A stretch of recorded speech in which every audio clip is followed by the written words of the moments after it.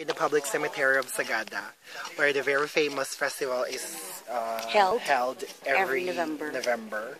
Unfortunately, we cannot be here or witness that festival on that day. Because we have to work. We have to go back to reality. Snap back to reality.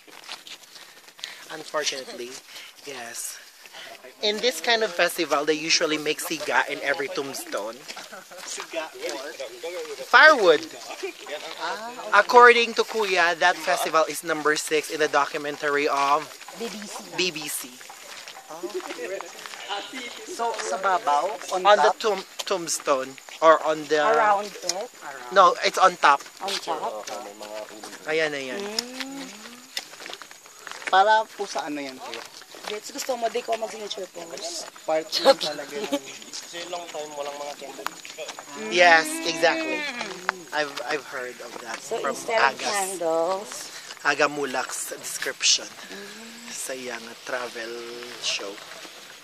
I didn't even know Excuse me. Aga Excuse me. Tabi-tabi. So we're in the middle of a cemetery right now. But I guess this is also the trail going to our next destination. The Sumaging... sorry. The hanging coffin. I still have the hangover.